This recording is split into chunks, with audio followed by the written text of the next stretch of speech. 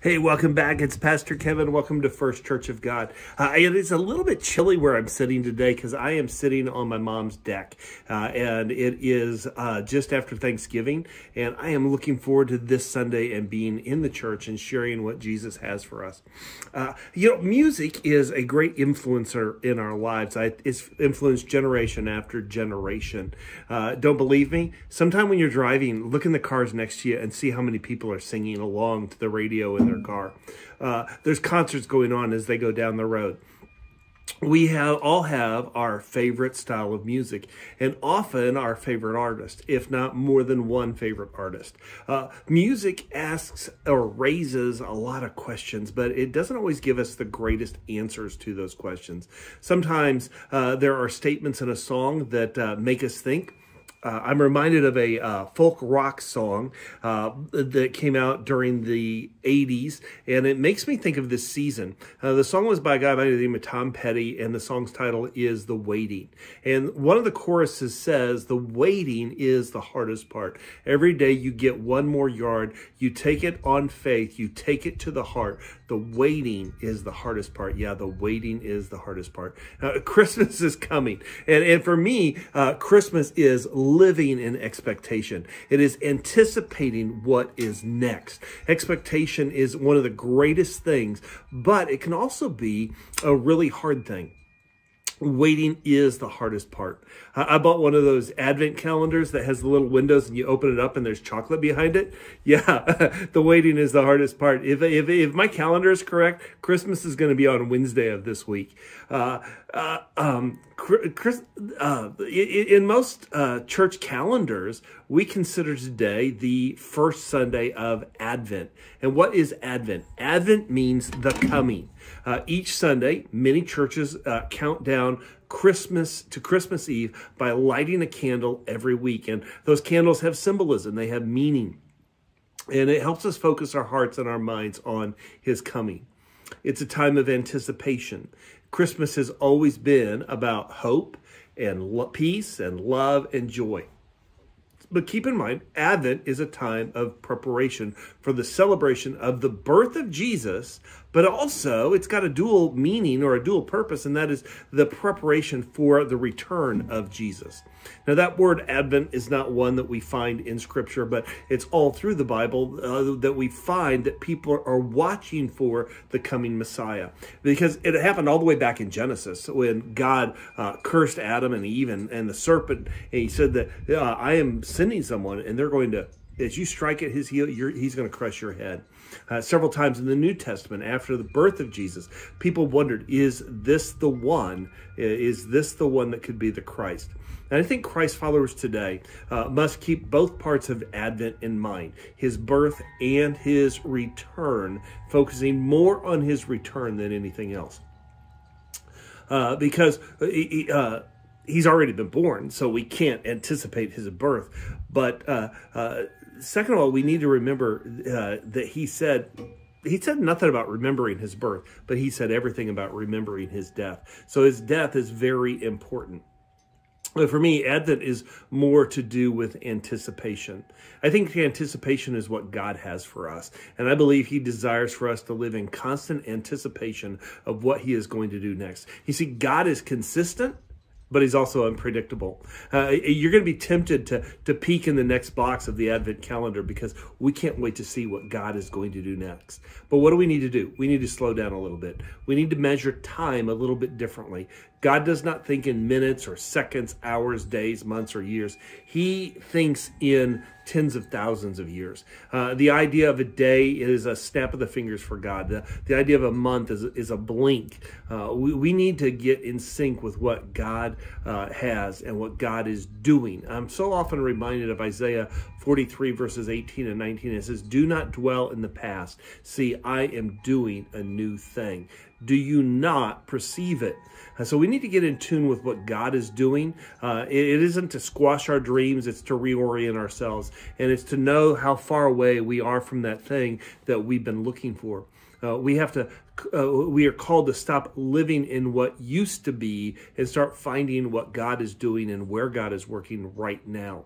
You see, without Christmas, or without Christ, we would not be having Christmas. The closest thing that we might celebrate at this time of year would be a winter solstice. And so we would not be worshiping God Almighty. We would be worshiping the sun, and it would be a little g. And we would be saving money because we wouldn't be spending it on gifts, but we would be spending it on electricity because the hours of darkness. And wouldn't that make it twice as dark, because Jesus is the light of the world, and the sun won't shine as much. Today, I want you to remember your current situation is not your permanent destination. God has something more in store for you. So say that. Let me say that again, or say it with me. My current situation is not my permanent destination. One of the amazing stories in the Bible is found in the pages of Matthew in the 2nd chapter. And it says, after Jesus was born in Bethlehem in Judea, during the time of King Herod, Magi from the east came to Jerusalem and asked, "Where is the one who has been born King of the Jews? We saw his star when it rose and have come to worship him." When King Herod heard this, he was disturbed, and all of Jerusalem with him. When he had called together the people's chief priests and the teachers of the law, he asked them, "Where is the Messiah that was to be born?" "In Bethlehem of Judea," they replied, "for this is what the prophets have written. But you, Bethlehem, in the land of Judea, are by no means the least of the rulers of Judea, for out of you will come a ruler who will be shepherd of my people Israel." Then Herod called the Magi secretly and found out from them exactly the time the star had appeared. He sent them to Bethlehem and said, "Go and search carefully for the child, and as soon as you find him, report to me, so that I may too go and worship him." After they had heard the king, they went on their way, and the star they had seen when it rose went ahead of them until it stopped over the place where the child was. When they saw the star, they were overjoyed. On coming to the house, they saw the child and his mother Mary, and they bowed down and worshipped him. Then they opened their treasures and presented to him gifts of gold, frankincense, and myrrh. And having been warned in a dream not to go back to Herod, they returned to their country by a different route. So there's some history here that I think is important for us to look at or think about. First of all, Herod was crazy. Herod was not the nicest man. He liked to call himself the king of the Jews, but he couldn't do that because he was not Jewish. He was actually an Edomite. And if you go back into the Old Testament, the Edomites started with Jacob and Esau, when Esau sold his birthright to Jacob, and Jacob became the chosen one, which it was very unfair. It was wrong, but it's what happened. Herod was also very insecure. Remember, it just said that all of Jerusalem, Herod was disturbed and all Jerusalem with him. When he found out that Jesus was born, he made an order that any child under the age of 2 was to be killed. And it's very possible that when this was written, it all occurred about, Jesus was about the age of 2, if not just a little bit younger than that. They had moved out of the stable and into the house. And so he did not want any competition. He had every child under the age of 2 killed. If you became a threat to him, he had you killed. It's said that it was better to be one of Herod's swine than one of his children, because that's how bad he was. So in this passage, we also have a group of people called Magi. We call them wise men. They were very well educated, probably studied astronomy more than anything else. And tradition, we say that there were 3, but we don't have any record of exactly how many there were. We say there were 3 because they brought 3 gifts: gold, frankincense, and myrrh. But we don't exactly know. We know that it's a plural term, so there were more than just 1. There could have been 10, could have been 2, could have been 10. We don't know. It's just a tradition. But when I read this passage, I see the hope of Advent. I see the hope of his coming. And I see the dual meaning, both the return, the birth, and the return of Jesus. Now, these Magi, what drew them to Bethlehem? It wasn't just the star. They had heard the prophecies, they had read the scripture, or they studied the scripture, and they had seen the star. And that was enough to give them the hope that what they had seen, they would go and find. There are things all around us that want to steal our hope. People who want to rob our faith and steal our joy. And if we continue to listen to them, our hope starts to get strained and drained. I believe it's God's desire for you and me to have hope. And we can base our hope on the same things that the Magi did. We have the prophecy of God's word because we have it written in front of us, and then we have the promises of God. And we also have the activity of God in our daily lives all around us. We just need to open our eyes and see what God is doing. See, he says, I am doing a new thing. Don't you perceive it? Your current situation is not your permanent destination. And so for us to experience the dual meaning of Advent, it calls us to think about hope. Hope. And I think for us to have hope, there's some things that we need to be doing. First of all, letter H, honesty. We need to live honesty. And what I mean by that is that we need to live according to what God's word says, and not what we want. And no matter how hard we desire, God's word is not going to change to make what we're doing right in his eyes. I'm reminded of 1 Peter 1:3. It says, praise be to the God and the Father of our Lord Jesus Christ. In his great mercy, he has given us new birth into a living hope through the resurrection of Jesus Christ from the dead. Years ago, I was shopping in that store. I call it the Big W. I'm not going to use the name, but in fact, I was in there the other day and I had problems with one of the checkers. I got really irate with her. I got irate with the checker. That's the last time I'm using self-check. But years ago, I was in the Big W and there was an announcement on the PA and it says, we need assistance in live fish. I don't know about you, but I find that funny. I'm rolling on the floor laughing because if they assist with the live ones, do they assist with the dead ones? By the way, they do. It's called the meat department. Yeah. But living hope. Is there an opposite of living hope? The opposite of living would be dead. So I've never heard of dead hope. Now, I've met people who have lost hope.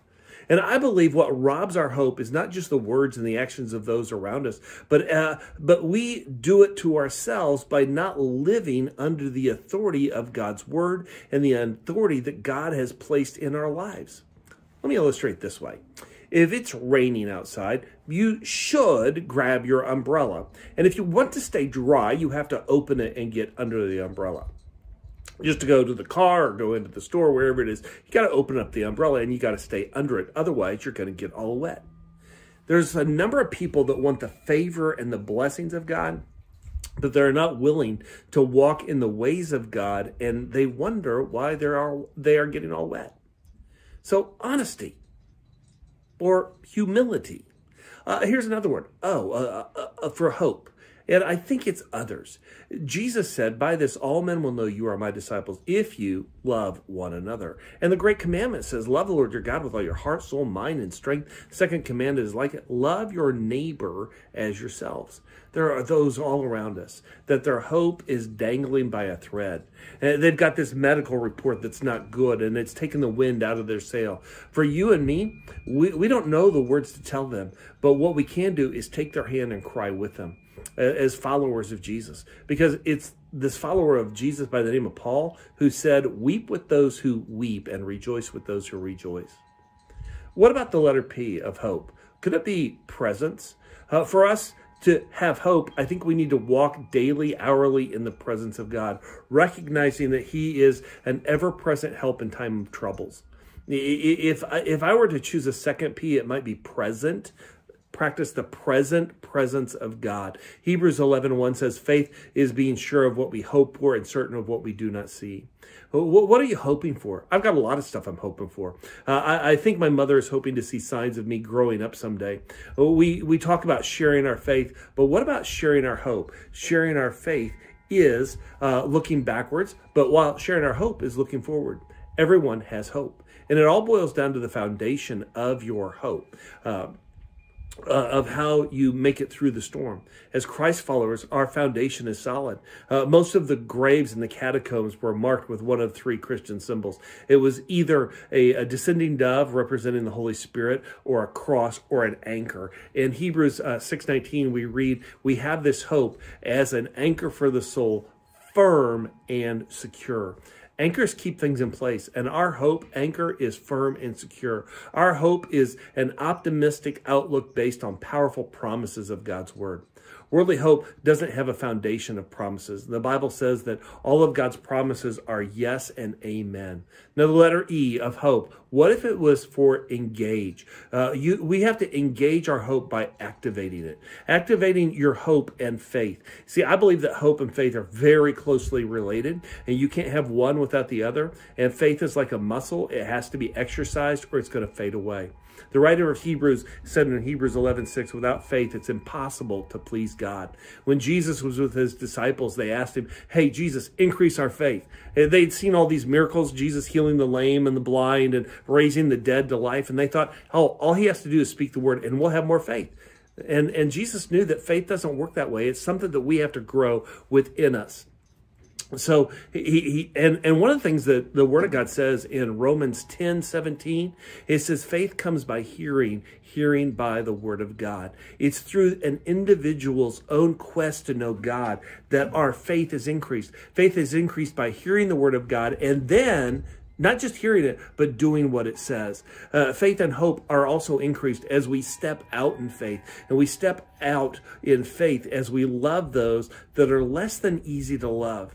And if we're going to have this dual advent, looking at the birth and at the return, we can't sit still. We've got to be honest to God's word and the direction the Holy Spirit gives us. And if the Holy Spirit says that's sin, that's wrong, then we need to obey and walk away from that particular sin. We need to focus on others, that they too may know Christ. Last week, I challenged the church to be praying for 2 people that don't know Jesus Christ. And it's not a one and done. It's something that you pray on a regular basis that these people will come to know Jesus Christ. And when they do, you celebrate, and then you put somebody else on the list, and you keep praying that they would come to know Christ. The P, remember, practice present presence. Practice the presence of God. Recognize that he is with you everywhere that you go. Stop looking at what has happened in the past and start looking at what God is doing right now and start searching what God wants you to be doing in your life. Do not dwell on the past. Start looking for the new things that God is doing right where you are. And finally, engage. Activate your faith by stepping out of your comfort zone and into what God has prepared for you to do. Something God prepared for you to do way in advance. God has promised that if we seek him, we will find him. If we will seek him with all of our heart. We've got to move beyond storing up some of that hate that we have for some other people, some of the lust and disobedience. And we need to start worshiping Christ during this Advent season and seeking what he is doing right now and what part he wants us to have in that. This is Pastor Kevin. Thanks for joining us today. Bye-bye.